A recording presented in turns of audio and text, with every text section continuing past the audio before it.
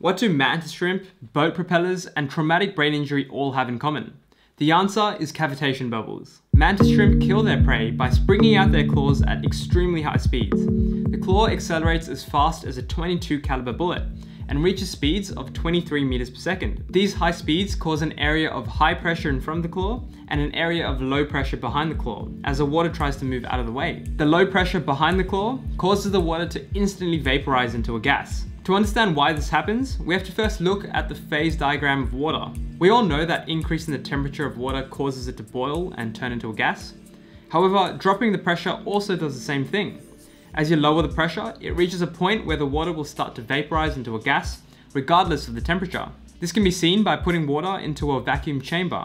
As the pressure drops, the water will start to boil even at room temperature. So when the mantis shrimp's claw moves through water, the negative pressure behind the claw causes the water to momentarily vaporize and form little gas bubbles called cavitation bubbles. When the water pressure normalizes again, these little bubbles instantly collapse, releasing a powerful shockwave and heat, which helps to stun and kill nearby prey. A similar thing happens near boat propellers. The spinning blades of a propeller move quickly through the water, creating an area of low pressure on the trailing edge of the blade. This causes cavitation bubbles to form and collapse, which again creates these shockwaves and heat. Even though these bubbles are tiny and the amount of energy it releases is small, over time there are enough bubbles collapsing that it can erode even the strongest of materials like metal. So how does this relate to traumatic brain injuries? First, we have to understand that your brain is surrounded on all sides by a fluid called cerebrospinal fluid, or CSF for short. You can sort of think of it like the brain is floating in the skull within the CSF. So say if you received a hammer to the front of the head, well, the inertia of the brain will cause it to collide with the front of the skull. The collision causes bruising of the brain tissue, which is called a contusion. On top of this, the sudden acceleration and deceleration causes different parts of the brain to move at different speeds, leading to shearing forces. The shearing forces damage a part of the brain cell called the axon, leading to something called diffuse axonal injury, or DAI for short. So when the brain collides with the skull, causing contusions and DAI on the side of the trauma, this is called a coup injury. On the other hand, a contra coup injury occurs when the brain rebounds and hits the opposite side of the skull. Like if you're in a car which suddenly brakes, you get this whiplash effect against the seat behind you. That's basically how a contra coup injury works. However, it's never that simple because I wouldn't be making this video if it was.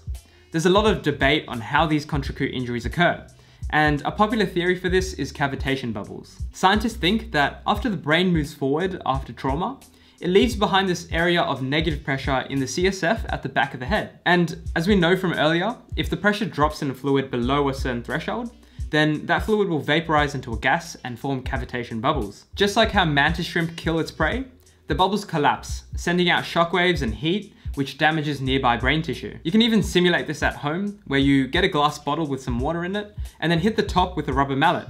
The water rushes to one side due to inertia, leaving behind a low pressure zone at the bottom. And yep, you've guessed it, forming cavitation bubbles. The bubbles collapse, sending out shockwaves, which break the bottle. What's interesting is that this even happens without direct trauma to the head. A common form of brain injury, especially for soldiers, is blast injuries, such as those from explosive devices. The initial shockwaves produced by the explosive device travels through the brain and gets converted to kinetic energy and heat, which damages the brain tissue in a similar way to direct trauma. During World War II, scientists modeled shockwaves with this simple, but not so simple mathematical equation called the Friedlander equation. The model shows that this initial shockwave creates a spike in pressure. However, once that shockwave has passed, there's this period of time where the pressure becomes negative. You can think of it like a spring. If you pull on a spring hard enough and create enough pressure, when you let go, it'll rebound and go beyond the starting position. The same thing is happening here. The shockwave comes and creates this huge positive pressure, and then it rebounds into the negatives. And as you now know, when there's a negative pressure in a fluid, it causes the fluid to vaporize, which produces cavitation bubbles. So these blast injuries cause an initial injury from the first shockwave, but then the cavitation bubbles it produces creates secondary shockwaves, which cause further damage to the brain. In fact, one study has shown that these secondary shockwaves produce a pressure that's 5 times greater compared to the initial shockwave. It's important to note that although there's been a lot of theoretical and experimental support for cavitation occurring, it's never actually been directly observed in humans or animals. It's still a theory, but a really interesting and plausible theory with tons of support behind it. The reason it's so hard to study for scientists is because it's a multidisciplinary topic that spans the complexities of biology, engineering, physics, and mathematics. Often studies done by physicists and engineers don't have realistic biological parameters, like having accurate CSF flow or brain tissue properties. And the opposite's also true, in that biological studies often fail to account for the complex physics and engineering problems involved.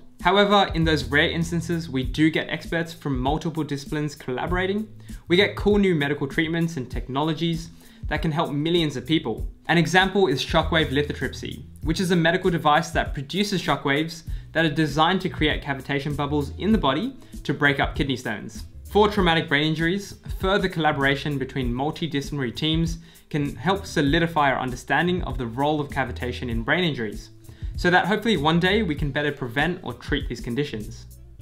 If you got anything out of this video, please consider subscribing, and if you have any topics that you'd like me to tackle in future videos, just leave a comment below. Thank you.